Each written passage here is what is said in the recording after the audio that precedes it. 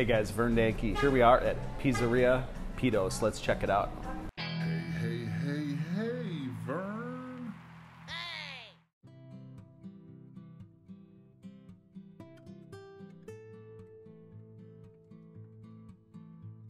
Alright guys, so if you're looking for a good pizza place, this is the place to go.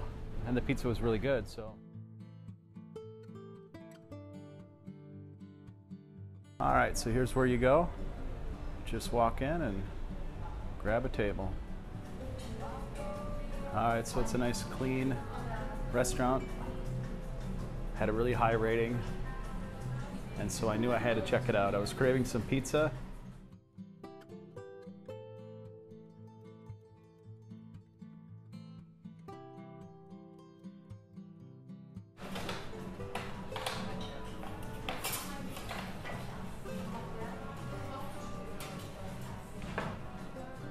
All right, so they run the oven at 280.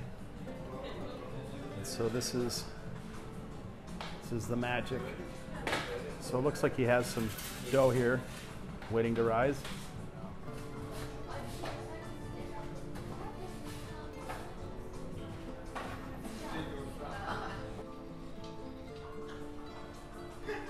Oh, is that zucchini? Oh. Aubergine. Ah.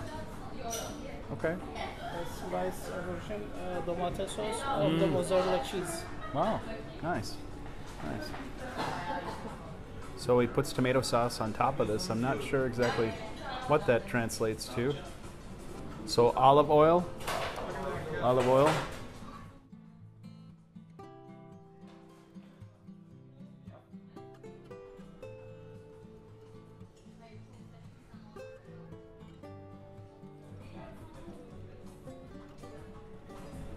So here's the basic menu.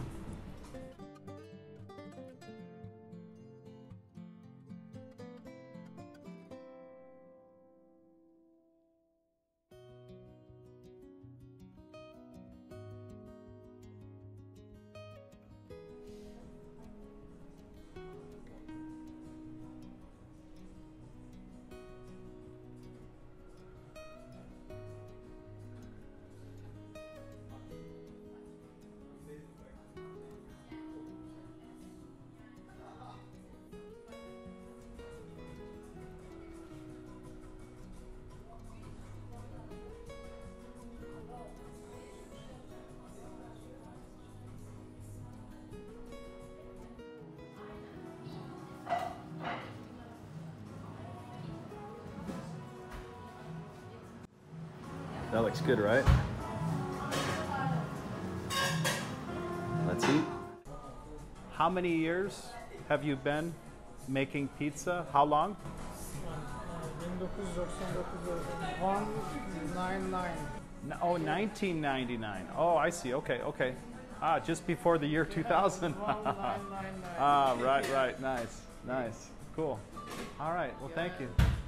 Yeah. Thank you. One thing I noticed about the ingredients here is that they're not real strong. I thought that a lot of things here would be very spicy, but it seems like they more let the natural flavor of the ingredients come out, and then they lightly season things, which is good, but my taste buds, I think, are used to having a lot of MSGs and a lot of salt, a lot of things put in, and I just don't see a lot of that yet here. So basically, when I've had an Italian pizza, usually there's like a lot of spice to bring kind of its own Italian flavor. But here, all of the ingredients were pretty much fresh. And the only thing that was kind of strong was the pieces of jalapeno that were the natural flavoring. I didn't really notice any other spices, but the meats were good, the salami, the pepperoni, the cheese, and it was a typical thin crust Italian style pizza. And no, for the pineapple haters, there was no pineapple on there. Even though I do like a pineapple on my pizza, it does overpower a lot of the other flavors. So it was good to try a more Italian-esque type pizza. And it was quite good. It was quite good. I do miss a really thick stringy cheese. And the cheese, yeah, it was there. It just wasn't like really thick like I like it, but that's okay. It's just a different style of pizza, and it was very delicious. Now, when I decided to go out for a pizza, I looked at places that had good reviews, and this had about 500 reviews with a 4.5 out of 5 stars, so it does really well. I'll have to try some other foods here at some other time. All right, so here we are, just past Taskim Square a little bit, and we're gonna head back to the square. You have a couple big important hotels here. The Bosphorus Hotel. So one thing, if you're walking out on the streets, be damn careful, because these people, they haul ass. They're in a hurry. I don't know why, but they do not want to wait for anything. And if they're in a crowd of people, they'll drive by as fast as they can. That's just how it is. Just another day. So look at these double-decker buses. I find that pretty cool. I never knew there were double-decker buses outside of England. So that's pretty darn cool.